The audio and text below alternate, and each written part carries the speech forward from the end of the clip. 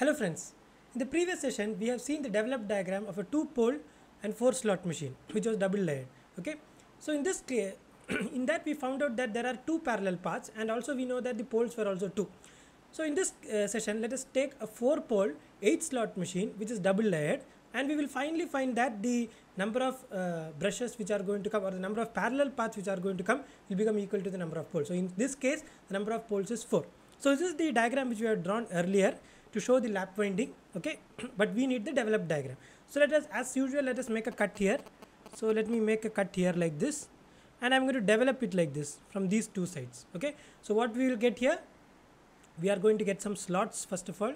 So let me just draw the slots. So 1 2 3 4 5 6 7 and 8 slots we are going to get. Okay, so it's corresponding to these 8 slots here. So in the first, so if I draw what we are going to see, so you are going to see one, second one, third conductor, fourth conductor, fifth conductor, sixth conductor, seventh conductor, and then finally the eighth conductor. And which are the bottom conductors? So let me just refer the diagram. So this will be 7 dash, and this will be 8 dash, and this is what, 1 dash, and this is 2 dash, this is 3 dash, 4 dash, 5 dash, and this is 6 dash. Okay, so we are going to see something like this, but we know that this is also not of any importance to us, so we have to see it from like this. You are going to see it like this. So you are going to see the back connections here between 1 and 1 dash. You will see this conductor, but however, because the back connection of this 1 dash is going to go downwards, you are not going to see that. That is why that connection is always shown by a dotted line. Okay, so in the first slot, let us see what we are going to get here.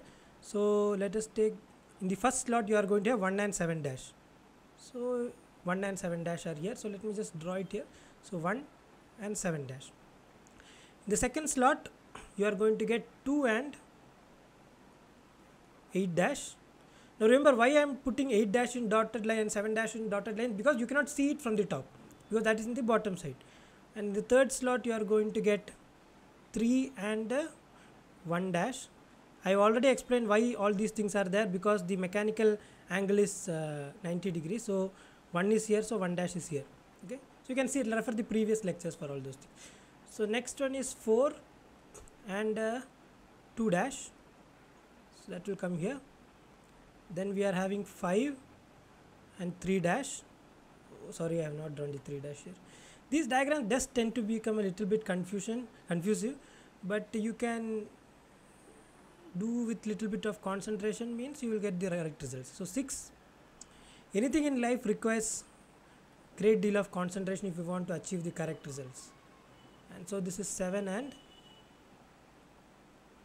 5 dash, and finally we are having our 8 and it is 6 dash. Okay, so that is the sorry, so that is the diagram which we have got here. Now we have to do the lap winding here.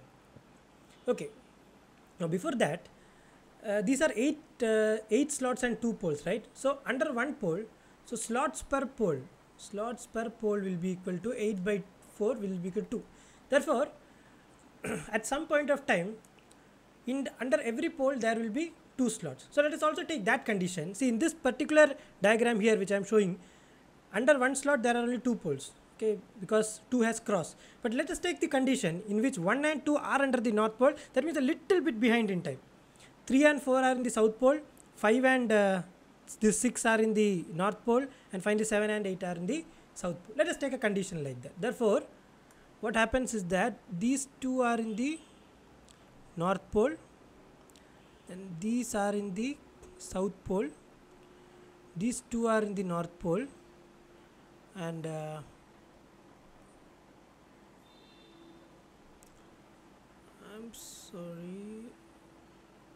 sorry, I just made a small mistake there while drawing this. Yeah, let us just draw it once again. Yeah, so these 2 slots are in the north pole, and these 2 slots are in the south pole, and these 2 slots are in the north pole. As I have said earlier, you need a lot of concentration to do this, and these are in the south pole. Okay, so that's that. Okay, So let us now start connecting. So 1 and 1 dash are internally connected because they are part of the same coil. So let us draw the connection here. So 1 and, so this connection you can see, but this connection you cannot see because that will go in the bottom. And 1 dash and 2 are going to get connected here. So 1 dash and 2. See, 1 dash and 2. Where is 1 dash? Yeah, 1 dash and 2 are getting connected like this. This is 1 dash connection. This is 2 connection. So 1 dash and 2 are going to get connected now. So something like this. So 1 dash and 2 are got connected. Next 2 and 2 dash have to be connected. This is internal connection. So 2 and 2 dash. 2 dash will get connected to 3. So it's like this. So this is a dotted line actually. So yeah. So 2 dash and 3 are getting connected. Then 3 and 3 dash will get connected, internal connection. And 3 dash and 4, the bottom connection will be always dotted, and that is going to a top connection. That for that you can see 3 dash and 4. Then 4 and 4 dash. I hope you are not getting bored because there are a lot of connections. But still, once you understand these concepts, you will be able to pick up it faster. So 4 dash and 5 are going to get connected. And then 5 and 5 dash, part of the same coil. 5 dash and 6. If you have a drafter and you do this, right, you in the colleges they will ask you to use a drafter. That time these connections are much more neat, not like this. So 6 and 6 dash are going to get connected now. 6 dash is going to get connected to 7. Okay, 7 has to get connected to 7 dash. So this is going to 7 dash, and this is coming from 7. So I am marking it out. 7 dash will get connected to 8. So this is coming from 7 dash. This is going to 8, and then 8 is going to get connected to 8 dash. So where is 8 dash? Yeah, 8 dash is here. So you are having 8 dash connection coming from 8 dash. So that's the final connection that will go and get connected to the first conductor. So this connection is also over. So now what is left? Left is to connect the commutators. So let us connect the commutators now. Okay. So let us connect the commutator. So as per the developed diagram, based on the donut example, you should see the commutators also. So that is what you are seeing here. So A, B, C, D, E, F, G and H. So A, B, C, D, E, F, G and H. So 8 slots, 8 commutators. Okay. So now let us copy this diagram here and let us make the circuit equivalent. That is also important, right? So let us make the circuit equivalent. So copy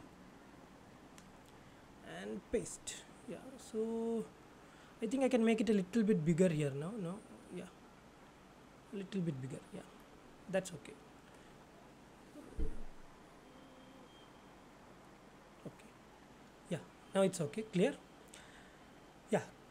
Now we have to connect the brushes. So let me assume that north pole everything is going to have an upward direction, up, up, up and up.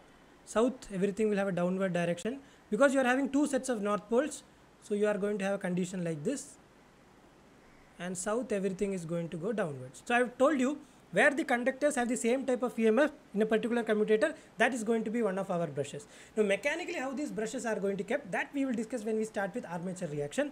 So this A has 2 conductors having the same direction. So this is a good position for a brush. C has 2 coming in the downward direction, good position for a brush. Then this particular 5 and 7, that is the commutator E, is also a good position. And finally this here again is a good position downwards. Okay. So now let us say that it's a motor. So any upward current through a brush will have a positive sign, and here also you have a positive sign, and here you are negative, and here you are negative. Because these are both supplied by the same supply,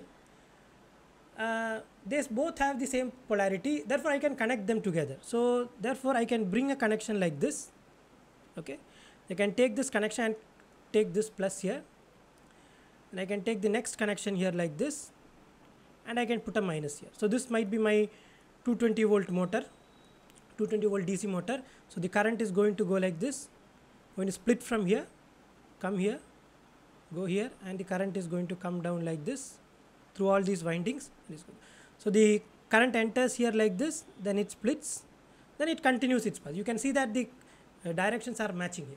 Now let us draw the circuit equivalent. For the circuit equivalent, you need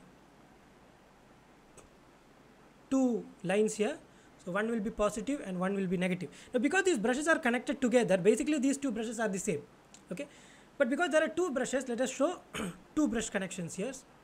Irrespective of both these are going to do the same function. So plus plus, and this is going to be minus minus. Now because both are connected together, I'll just connect it like this. This particular connection here which I have shown, that is this connection, guys and girls, it is this connection. Okay, now let us analyze the circuit. Now let us take a different color. So from the first brush, 1 dash is getting connected, 1 dash is getting connected to, sorry, 1 is getting connected to 1 dash. So two conductors are connected. 1 dash is getting connected to 2. Okay, 2 is getting connected to 2 dash. All right, 2 is getting connected to 2 dash, and finally this current will come here and it can come out like this through the brush, right? It is going to get out of the brush like this. Okay, so between the positive and negative, you are having your first parallel connection. So that is 1 dash, 2 and 2 dash here. So that is your first connection. So 1 dash, 2 and 2 dash here. 2 and 2 dash. Okay, that's good. Okay, now let us take the second parallel path here. Okay, so let us see here. So this is from 8. This is the second parallel path. So from 8 dash it's going to go to 8. Okay, so this is coming from 8 dash. So the first set of conductors, it is connected to 8 here like this, and from 8 it is going to go to 7 dash. Okay, it is going to go to 7 dash. So this is that connection from 8 to 7 dash, and from 7 dash it's going to 7, right? So from 7 dash it's going to 7. So yeah, it is coming from 7 dash and it is coming to 7 here. Yeah, and then it finally comes to a negative thing here. Now you can say that this both are forming the same pair and positive negative. It doesn't matter because all are connected together ultimately. So the next parallel connection would be from 8 dash to 8, 7 dash to 7. Okay, now let's take the next positive brush and let us see the connections here. So where is the next positive brush? So this is the next positive brush. So here the connection splitting here. So this is the splitting here, and let me just put the current here also. This is going to go like this. Yeah. So the next set of conductors for the next positive brush is 5 is connected to 5 dash, one set of conductors, E plus E equal to 2E, and from 5 dash it is going to 6, and from 6 it is going to 6 dash like this, and then 6 dash it is going to go to the negative brush. Okay, so you can start from here. So 5 dash, 6 and 6 dash and to a negative brush. So this is 5 dash, 6 and 6 dash, and finally to a negative brush. Finally it is going to be this thing here. So let me just draw that also. So the first conductor is here 4 dash. So 4 dash is going to naturally get connected to 4. Okay, the EMFs are getting added up. 4 is going to get connected to 3 dash here, 3 dash. 3 dash is going to get connected to 3, and finally it comes out through the negative brush. So here it had started like this and it has come out. So the circuit configuration here would be 4 dash, 4, 3 dash and 3. So 4 dash, 4, 3 dash and 3. Let us see how many parallel paths we are having here. So here you are having parallel path number 1, parallel path number 2, parallel path number 3, parallel path number 4, and how many poles did you have? 4 poles. Therefore, in a lap winding, the number of parallel paths is equal to the number of poles. If you are having 2 poles, you are having 2 parallel paths. If you are having 4 poles, 4 parallel paths, 8 poles, 8 parallel paths, and so on. So if your current here is IA, it gets splitted into IA by 2 and I by 2 at 2 brushes, and within the conductors, the current which will be flowing is IA by 4. This point is very important because in exams like GATE, they ask questions based on this concept. Okay, so I hope you have understood this particular lecture, and I think I have got more clarity here. So if you like this lecture, please like, share and subscribe, and I will see you in the next lecture. Thank you.